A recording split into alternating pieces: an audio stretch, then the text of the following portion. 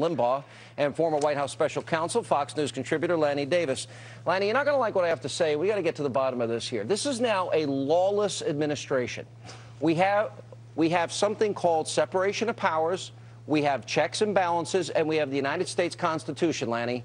Congress passes laws. The president implements. The president signs those bills into law.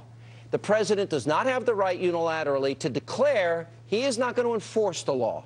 And that's what the president has done here. That's what he's done with the Defense of Marriage Act. And then he basically snubs the Supreme Court by basically saying, we're not even going to take Arizona's calls.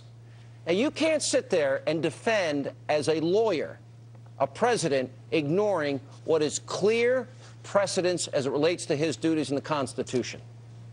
Okay, now let me give you the facts. I understand your rhetoric, but here are the facts.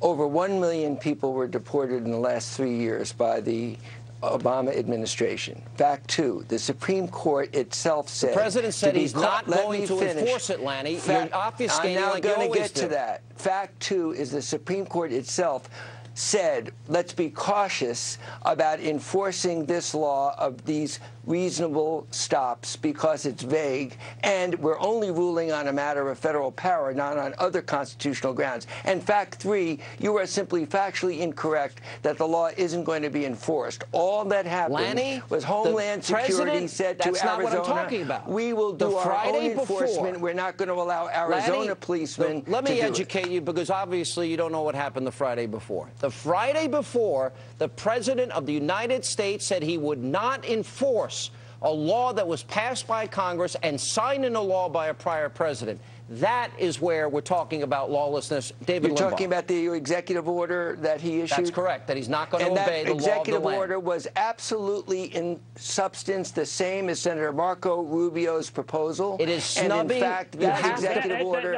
is perfectly legal as prosecutorial discretion. Yes, that doesn't matter. That doesn't matter. The Congress didn't pass the law, Lanny, and so he circumvented it. Lanny, let him speak. It doesn't matter. Oh, please, let me talk. It doesn't matter what the substance of the law is in this case. He admitted a few weeks before that he had no authority to circumvent Congress on that, and he did. But this law represents the worst of all worlds. This ruling, it guts the legal enforcement ability of the state of Arizona, doesn't have any teeth, and the second thing is the political ramifications are terrible because it will allow Obama to play the race card again, and he's already started doing it by setting up this hotline, his community organizing writ large, encouraging people actually to file complaints against law enforcement officials and against their state, pitting citizens against their states and law enforcement officials. Now, that's the MO of the Obama administration, and getting people divided on the basis of race. It's a completely David, I have a question lawless for you. Administration. Yes. Can I quickly respond? David, hang on a second. David, I say this is lawless. I say that this is not only inappropriate, but violates the Constitution, because Congress passes laws, the president signs it into law, and for a president sworn to uphold the Constitution of the United States to say he's not going to enforce them, isn't that unconstitutional?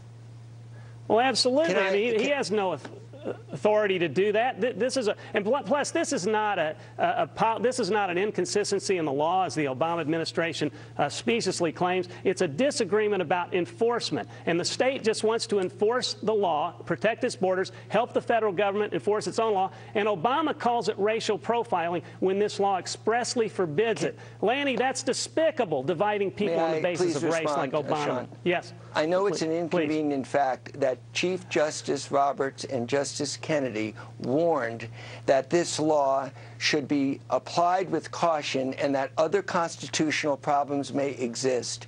And what the Department of Homeland Security did, consistent with Justice Roberts' comments and part of the opinion, a conservative justice, is to say we, the federal government, are going to supervise the application of this search law because there may be other constitutional problems rather than state agents, which the Supreme Court ruled that the law passed in Arizona was unconstitutional. Lanny, first of all, the language from the law was taken directly from the federal government, which failed in its duty to enforce the law, and now the president has said as much that he's not going to enforce the law. Secondly, for anybody to be asked for anybody to be checked out in terms of their legal status in this country, they would have first had to have been in contact with law enforcement. So it's not like they could go out there and racially profile anybody. Look, as it relates to you may disagree with Justice Roberts on this. I agree with him. I agree with Justice He's the one who said what Janet Napolitano said, which is we have to be very careful about letting Arizona policemen stop people on a vague premise and be cautious about the argument. It's not a vague premise. How do we pass the Supreme Court that you guys disagree with, a conservative Supreme Court you guys are taking issue with. But David, I'll give you the last word. Lanny doesn't address the point.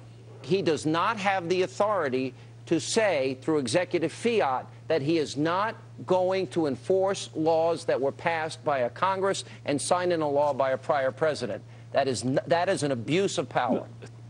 That's correct, and it's the MO of the Obama administration. He does it with DOMA. He does it with other things. He did it with this administrative order, this executive order. But this entire episode is a microcosm of the Obama administration. They're playing the race card. They're dividing us on the basis of race and other reasons. They're thumbing their nose at the law. They're pitting citizens against each other, and they are disregarding. By the way, it's not just a diminution of state sovereignty. I would argue it's a diminution of federal sovereignty, because we're disrespecting what it means to be a federal citizen. This is so ironic to hear Limbaugh, David, criticize Chief Justice Roberts for not respecting irrelevant. Lanny, you're always off on red herrings. You're always off on red herrings. I mean, it's very ironic to hear you criticize Chief Justice We are Roberts. gutting respect for what it means to be an American citizen. You're criticizing Chief Justice Roberts when you say that.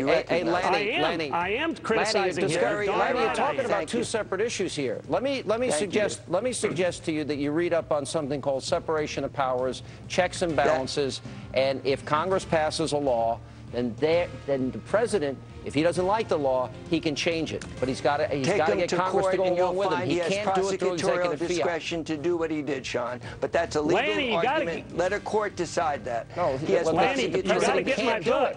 You got to get my book, Lanny. You owe it to yourself to read my book. David. You know, I actually quoted Lanny's book, David, when he said, "Tell the truth, tell it early, tell it yourself."